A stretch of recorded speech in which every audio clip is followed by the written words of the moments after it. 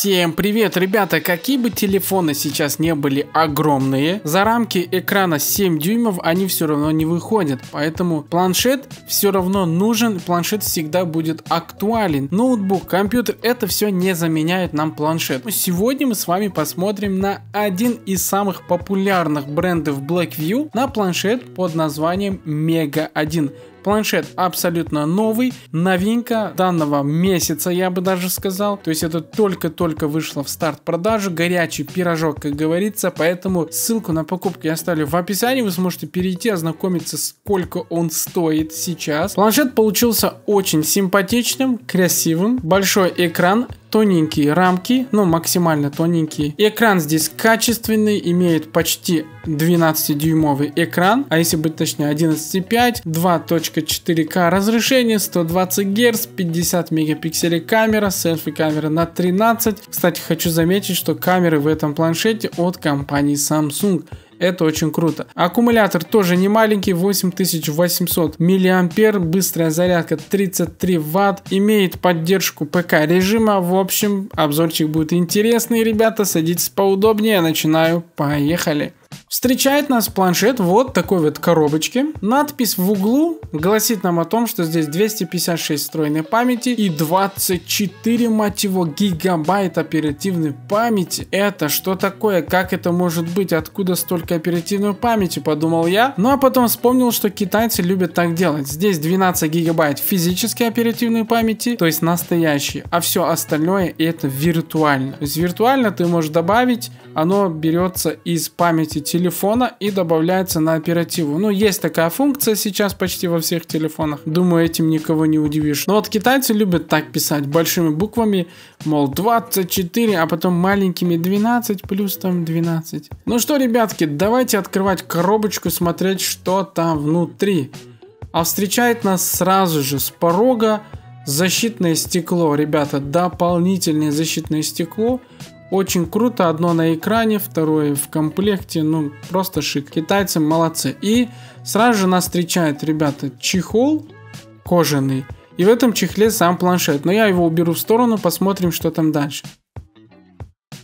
Дальше у нас инструкция. Куда же мы без инструкции? Здесь все расписано, как пользоваться планшетом для тех, кто не знает. Я не знаю, есть такие вообще. Кстати, с айфоном инструкции нету. Да, покупая iPhone, в комплекте вы не получаете инструкцию, а вот у некоторых телефонов планшетов все же есть инструкция. Интересно, да? Итак, в комплекте еще идет скрепка в виде, кстати, смайлика. Конечно же, двухсторонний USB Type-C провод. Очень круто. Такой видно, что прочный, добротный. И блок для зарядки на 33 ватта, быстрая зарядка. А в комплекте также, ребята, здесь идет стилус. Да, вот такой вот стилус интересный.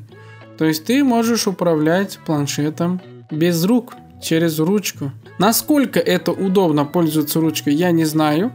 Но то, что в комплекте это идет и бесплатно, это очень круто. Друзья, напишите в комментариях, кстати, вы пользуетесь такой ручкой или нет. Может быть, на вашем предыдущем планшете была такая ручка. Планшет, друзья, сам выглядит вот таким вот образом. Посмотрите, он тоненький, аккуратный, стильный.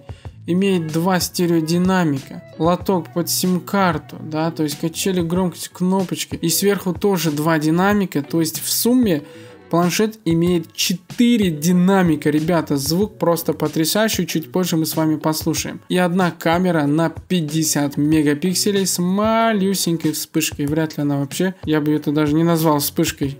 Ну что ж, снимаем пленочку с экрана.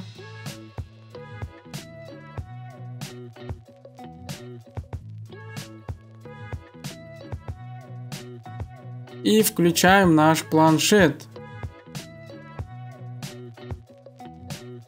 Планшет работает четко, быстро. Вот в настройках ПК режим включается. Что значит ПК режим? Это когда ты, например, слева выбираешь пункт главный, а справа появляются подпункты. Это очень круто. Есть такое ощущение, что это не просто какой-то телефон, а действительно планшет, потому что тут есть ПК-режим, и это очень удобно. Многие планшеты не поддерживают ПК-режим, и за это им, конечно же, дизлайк. Друзья, в планшете нету каких-то сверхъестественных новых функций, про которые я бы вам сейчас мог рассказать, искусственный интеллект или что-то в этом вроде. Нет, все по стандарту, обычные настроечки, 120 Гц экран, четкий качественный дисплей, дисплей, хорошее разрешение. В общем, планшет хороший и дольше, а больше добавить тут и нечего. Есть отпечатки пальцев, находится слева в углу. Нажал, срабатывает четко, быстро. Мне понравилось.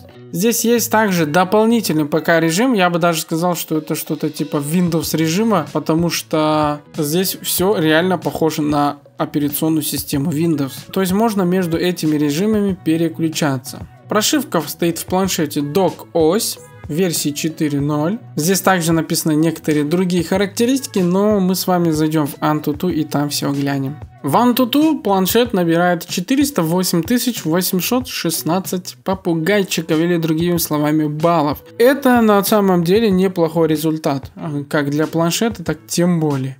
Ну а теперь давайте перейдем и посмотрим на характеристики более детально. Итак, смотрите, ребята, здесь стоит Android 13, процессор MediaTek MT6789, 8-ядерный, конечно же, видеоускоритель Mali G57 и разрешение дисплея 2000 на 1200. Вот здесь вы можете более детально посмотреть на характеристики процессора. Здесь можно посмотреть на характеристики дисплея. 11.5 дюймов дисплей, я повторюсь. Передняя камера 13 мегапикселей, задняя камера 50 мегапикселей. Как эти мегапиксели делают фото, чуть позже я вам тоже покажу. Конечно же, я не поленился, вышел, сделал фото, видео. Все это вам покажу в этом видео. И аккумулятор, ребята, 8800 мАh. Ребята, все это в совокупности планшету позволяет работать хорошо, быстро, шустро, не тормозить, не глючить. Здесь, кстати, есть интересные настройки. Вот типа Easy Share мы сейчас зашли. И есть рабочий профиль. Да, то есть рабочее пространство. Что это значит, вообще непонятно. То есть тут много на самом деле всяких интересных функций, которые, как компания, наверное, считает, отлично подходят для тех, кто пользуется планшетом. Потому что планшет это не просто взял и смотришь мультики или играешь в игры. То есть и для работы это подходит, поэтому они вот много всяких интересных функций добавили для того, чтобы вы смогли работать, рисовать, то есть встроенный Paint, где вы такое еще увидите. Сомневаюсь, что где-то еще можно увидеть, но я не знаю, как у других популярных брендов, но вот в таких вот недорогих китайских это действительно редкость. В комплекте с телефоном, кстати, идет кожаный чехол, про который я говорил в начале видео. И планшет в нем смотрится очень да красиво, да классно, да самое главное безопасно. Потому что если вы уроните, планшет не повредится. Потому что чехол оберегает его со всех сторон. Чехол, кстати, позволяет использовать планшет как подставку. И вам не нужно искать подставку, можно хоп, поставил и смотришь там фильмчики и так далее. Ребята, вот лазить по интернету, смотреть какие-то фильмы, видосики, играть. Для всех этих задач планшет подходит идеально. И что удобно, тоже вот ручкой ты можешь пользоваться. То, что здесь есть ручка, и ты можешь ей тоже пользоваться, это, конечно, крутая тема. Для тех, кто не в курсе, кстати, компания Apple, она продает планшет отдельно, а ручку отдельно. А здесь китайцы просто все тебе дают в комплекте. Вообще, чтобы ты не парился. Согласитесь, это очень круто. А теперь, друзья, давайте послушаем эти 4 мощных динамика, на что способен данный планшет и какой звук он выдает.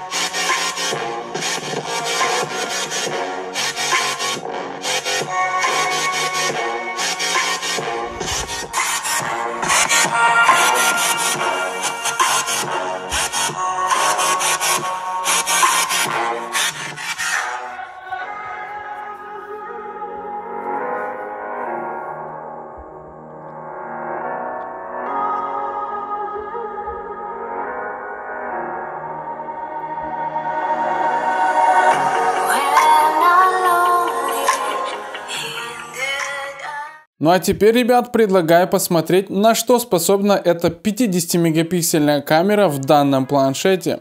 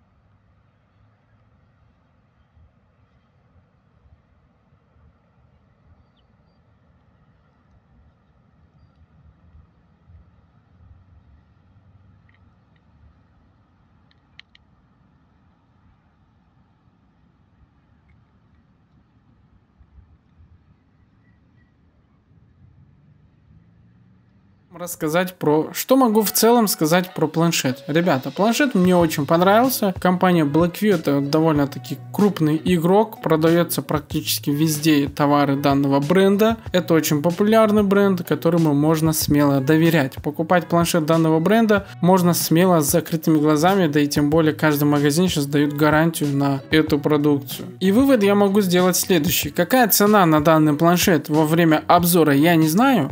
То есть вот я сейчас снимаю обзор, но это видео опубликуется потом. Сейчас мне как блогеру планшет дали на обзор намного раньше, чем он будет представлен во всем мире и начнет продаваться. Поэтому цену пока что я не знаю. Но я уверен, что Blackview цену не будет задирать. Цена будет, наверное, в районе $150. Я считаю, что это действительно шикарная цена за такой планшет. Если будет дороже, там а-ля 300-400, ну тогда, конечно, будет пипец полный. Это видео я, скорее всего, опубликую в старт продаж. Но тогда уже будет поздно какие-то вправки вносить в видео. Поэтому, ребята, посмотрите цену под этим видео. Напишите в комментариях, как вам цена. Стоит ли оно того? Вообще, что вы думаете про этот планшет? Всем спасибо, ребятки, и пока-пока.